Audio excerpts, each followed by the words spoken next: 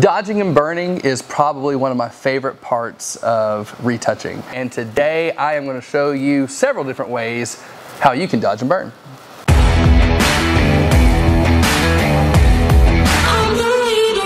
Hey, what's up guys? Welcome to the channel. It's about to get raw. It's about to get real. It's from raw to real with Ryan. All right. So today, before we get started, I want to let you know that today's episode is brought to you by Paul C. Buff. Paul C. Buff Inc. provides professional studio strobes, modifiers, and more. They're right here in Nashville, Tennessee, been established since 1980. They are awesome. I love them to death. So if you are looking for great, professional, and affordable, and reliable photography gear, guys, make sure that you check out Paul C. Buff. On with the show. All right, here we are in Photoshop. Here's an image of an artist I worked with a while back. I'm going to use this as our example for dodging and burning. Quick definition of dodging and burning. It's an old traditional darkroom technique, but to spare you all those details, it's basically where we're going to darken the shadows of an image, brighten some of the highlights of the image, and basically make our image look a little bit more three-dimensional. So one of the four ways that I'm going to show you how to do this is the first way, which is the way that I use the most often because I believe it has the most control. It's with curved layers. And so I'm going to create two curved layers real quick. All right, so for this top one that I have selected, I'm just going to drag the midtones down just like this. That's going to be our burn layer. You can just put B for short. And Control I hides that with a black mask. I'm going to go down to my first curves layer. I'm going to drag the midtones up right about there. And I'm going to call it D for dodge. Control I hides the mask. And basically what we're going to do is going to be real simple. We're just going to click on the black mask of the burn layer. I'm going to bring up my brush. And I'm just going to bring my flow down to, say, 10%. I've got my pressure sensitivity, I can't speak. I've got my pressure sensitivity button clicked down. And basically I'm just going to go over some of the shadows of this image to kind of give this image some shape and definition. So make sure that your white brush is selected there. There we go. And it's relatively simple. You don't want to overdo it. It's easy to overdo it. But, you know, just kind of hitting some of these areas here. It's almost like applying digital makeup a little bit. Right alongside the nose. And I'm just controlling the size of my brush with the left and right bracket keys to kind of get in some of these areas. Really kind of going around the lips here. They're going to look real full in a moment once we do the dodging to them. And this is just a relatively quick way to burn your image. So if I hold down my Alt key and click on the mask, you can kind of see what we've done there. You see my little, you know, face that I've made here. And we could go into more detail, you know, if we really wanted to go into it and get the iris, get the outside of the iris, you know, get into the eyes, make these eyes have a little bit more definition, a little bit depth to them. You know, we can do that as well. And then we can click over to our dodge tool and essentially do the same thing, only this time with the highlights. So kind of going over the hair here, going over the cheeks just a little bit. Now this is a form of global dodging and burning. There is local dodging and burning where we can actually use it kind of like a form of retouching.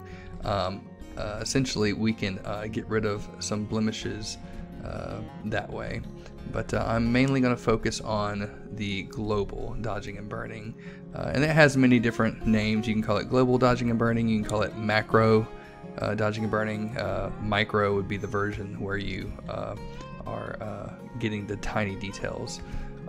But see, here's another example of my dodge layer. And if you turn it on and off, little subtle details there. And of course, if you ever feel like you've done it too much to the image, you can always just select your layers and drag down the opacity to where it's a little bit more of a subtle effect. I've got it at 50% there and just adds a little pop to it. So there you go. There's one way. That's the first way with the curves layer. Let me delete that. Let's do it the second way, and that's with a 50% gray layer. So I'm going to hit Control-Shift-N to create my new layer, and we'll just call it DB for short, dodging and burning. And I'm going to go to Mode, and I'm going to select Overlay, and I'm going to check this little box right here that says Fill with Overlay Neutral Color 50% Gray. Hit OK, and now as you can tell, we have our little gray layer here. 50% gray. When you set it to overlay, it makes it practically invisible. So there's one of two ways you can do this. You can either do this with the dodge and burn tool or a black and white brush. So let me just show you real quick. Over here on the toolbar, you've got the dodge and burn tool. So let's just go to burn. And this one's actually pretty cool because it allows you to do dodging and burning, but you can actually do it a lot faster this way. The difference is that you're only doing it on one layer versus two layers. So you know, if you mess up, you basically have to paint 50% gray over where you messed up and start over. But I'm going to put the range on midtones. I'll keep the exposure at 10% there. Let me make sure my dodge is the same. Yeah, midtones, 10%. But this is a cool technique because, and I'll show you real quick, if I'm dodging here and dodging up here, but I want to go ahead and do the highlights while I'm at it, I can just hold the Alt key down and it'll automatically switch it over to dodge. So the same thing here when I'm going around the cheeks. I can, you know, dodge and burn the cheeks here, go alongside the nose like we did before, but then I can hold the Alt key down and start dodging the nose. Maybe increase the size of my brush, hold the Alt key down again, start doing the cheeks like we did before, chin. If I get inside here where the lips are, then I can burn the outside right in here, and then hold the Alt key down and go ahead and go straight into the highlights. And so that kind of just makes it a little bit quicker, a little quicker way to do it. So if I hold my Alt key down, click on this little eyeball, you can see the little gray layer where we've got the burning and then the highlights in the middle of the dodging. Let's do a little before and after. See, that's before, that's after. So a little subtle change. Again, you ever want to change the opacity because you think you might have done it too much, you can just change the opacity. So that's the two main ways that a lot of people dodge and burn. The other two ways I want to show you are kind of cheat ways, but they could be a good, useful, quick tool depending on what you're editing. One is through Blend If, and it's a really cool technique. I want to show it to you real quick. And you could do this through curves, or you could do it through a white layer. There's a lot of different ways you could do it, but let's just create a curves layer. And we can drag it up. You can drag it up a pretty good bit if you want to in the midtones. And then double click. Well, might as well go ahead and name it. We'll just name it Dodge. There we go. So if we have our Dodge layer here, we can double click on it. And these sliders down here, we can actually play with. You've got your this layer slider and your underlying layer. We're going to go to the underlying layer and we're going to play with this right here. And this really gives you an idea of the highlights of the image. You can kind of see where it's at right there. And so say this is a good selection here, but we don't want it to look like that. We want it to be blended better. Well, if you hold the Alt key down where this little slider is, it will actually split that in half. And then you can take this right side of the slider and take it all the way down. And now it fades in real nicely. Hit OK. And so now you can see like a little before and after. Like I said, it's kind of a cheat way to do it. And again, you can always play with the opacity a little bit.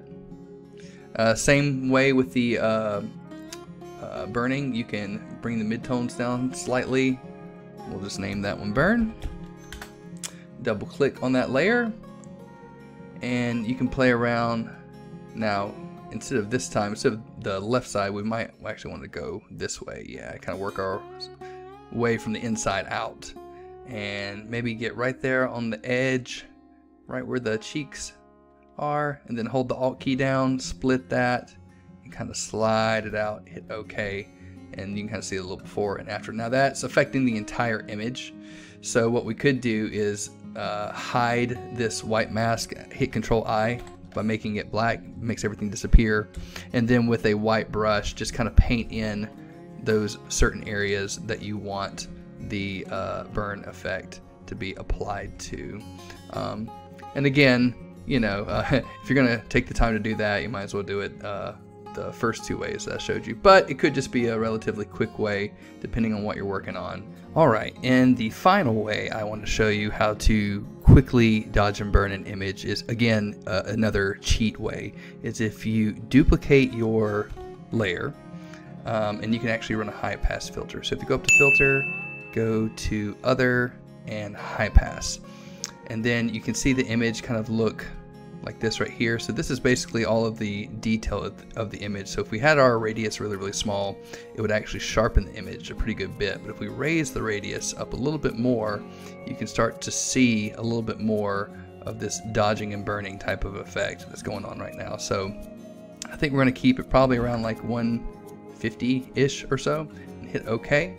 And then instead of keeping it like that, we're going to change the blending mode to either overlay or soft light. I think we're going to go with soft light. There we go. And you can actually throw a mask on it. So if I hold the Alt key down and click this little button down here, it's going to throw a black mask on it. And then with a white brush, I can just go in and kind of paint in the areas that I want to be dodged and burned. So I could just lightly paint over this whole face. Again, this is a cheat way to do it. I can see a before and after, just a quick way to dodge and burn. So there you go. You got 2 ways to officially dodge and burn that a lot of photographers use, and 2 quick cheat ways. So 4 total. Hope you guys enjoyed that video, and be sure to leave a comment, and talk to you soon. And today I am going to show you several different ways to teach you that is a run-on sentence. My mom, who is a teacher, would be very ashamed. Dodging and burning is one of my favorite parts. I am going to show you several different ways of how you can learn how to dodge and burn. I love dodging and burning. It's one of my favorite parts of retouching, and today I am going to show you several different ways how you can dodge and burn. Hey everyone, thanks for watching this video. Please make sure that you like, subscribe, and share this video with your friends. Don't forget to hit the notification button so you can stay up to date on all of my latest videos. Be sure to leave a comment on what you'd like to see me work on next. Hope to see you guys next time, and again, thanks for watching.